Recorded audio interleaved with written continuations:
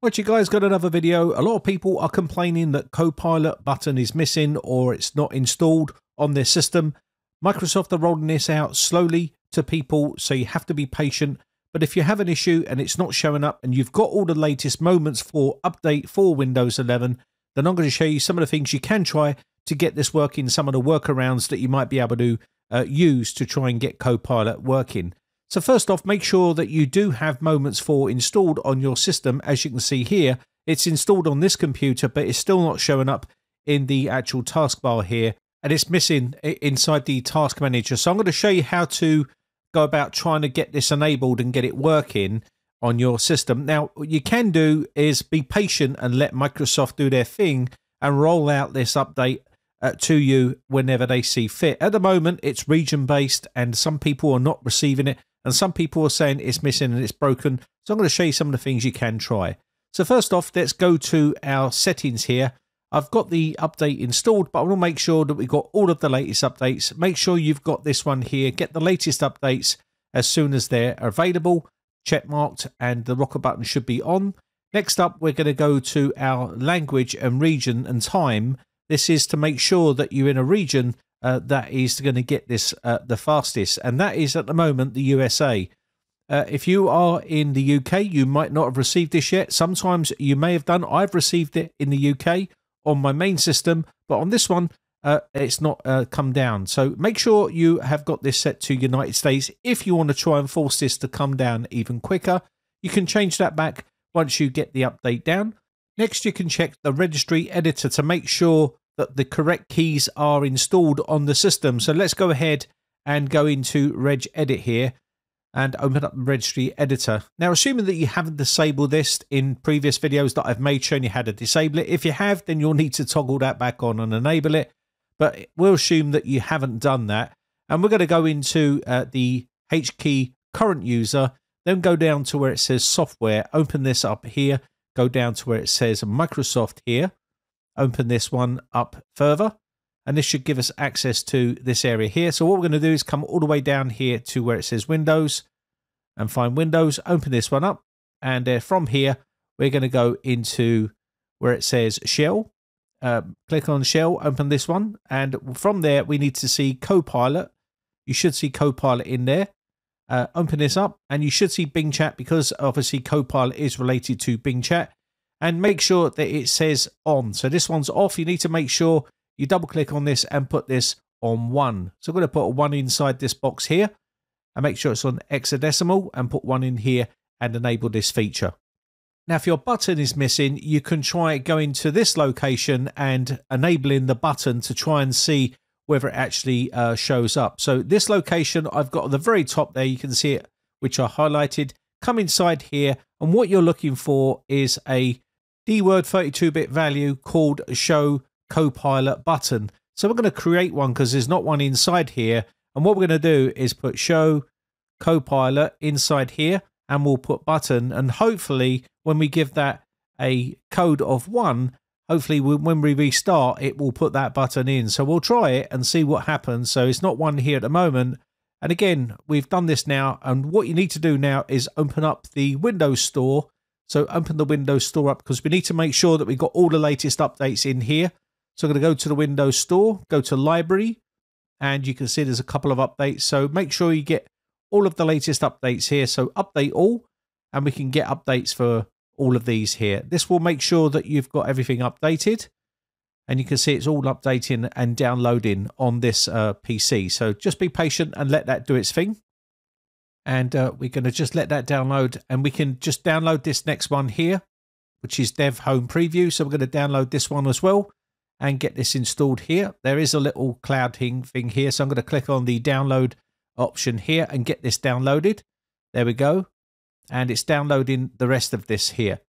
So once that's done, we've got all the options updated, and that should be fully updated now. What you need to do next is we need to go into Edge to make sure that we've got the latest version of Edge installed on this system. So go to Edge and go about Microsoft Edge in the settings here, and what it should do is it should start updating. As you can see here, it's starting to update and give us the latest version.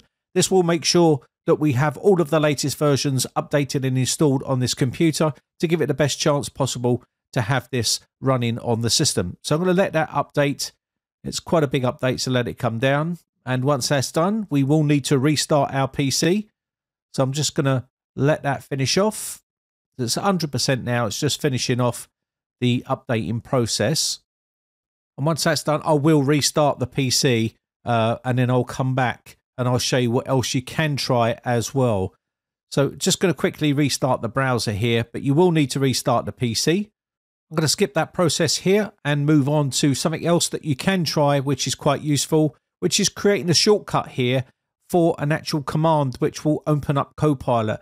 So right click on the desktop and click on shortcut here. And what you need to do here is put in this long command here. I'll leave it in the video description so you can copy and paste this. And you can see here it's done this. Click next and give it a name. I'm going to call this Copilot. And once this is done, and we can now click on finish. And you should see an icon on your desktop with the Edge browser icon here. So once we've done this, we can click on this and straight away you can see it's now opening up Copilot. So temporarily you can use this method if you wanted to use Copilot if you wanted to without having to make any other changes. So this one might be for people that are waiting for the update to come down and waiting for it to appear on their taskbar and they don't want to go through all the other changes. You can use this method temporarily until Microsoft roll that out. Also, there's the Vive Tool, which you can use to try to enable this feature if it hasn't been updated or enabled already. So download the Vive Tool, and basically all you need to do is hit the latest and download it here and extract that to your desktop. The folder should now be unzipped on your desktop right here. So let's go inside here and I'll show you what's inside here. So I'm going to open this up, and what we need to do is copy the path for this particular folder here so we can open this up in command prompt and run the command here. So let's copy the path for the actual folder. So I'm going to copy this path right here, and this is for the path for the actual Vive Tool. So what we've got now is what we need to do is we can close this off, and we can now open up the command prompt. And once we open command prompt, we'll be able to run this location for change directory and go to that path rather than type it all out. So we're going to run this as administrator. And right here, you can see now I'm going to do CD space and that path that we just pasted, push enter, and it will take us straight to that location. Now we need to put this command in, which is going to basically run a command to enable the Copilot. You can see here, there's a bunch of numbers here. There's 5 of them. You need to enable those, and you can see it successfully set this feature as in a configuration to enabled. And now what you need to do is restart your PC, and hopefully once you've done that, it should be working for you. Now, of course, you can wait for Microsoft to roll this out for you, but this video is also for people that are having trouble getting Copilot to work properly.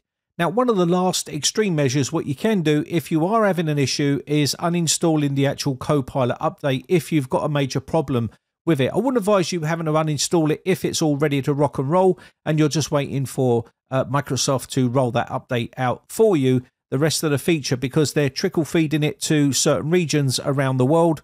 And if this is the case, then you don't need to uninstall this particular update.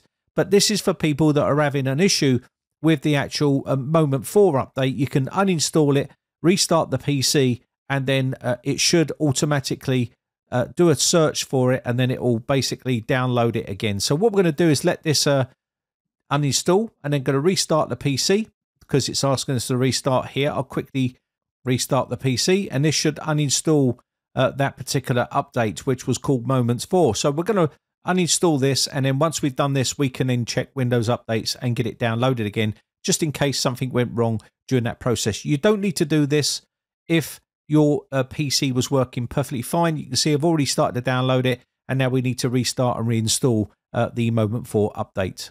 But like I said, guys, only do this method if you've got an issue. And again, if you're just waiting on Microsoft to roll out this update correctly to you, then you just have to be patient, because this is region based and it's going, certain regions get it faster than others. So I have already received mine, and I'm in the UK. I don't know why some people have not received it yet, but maybe it's because I'm signed into the Microsoft account and it's rolled this out to me.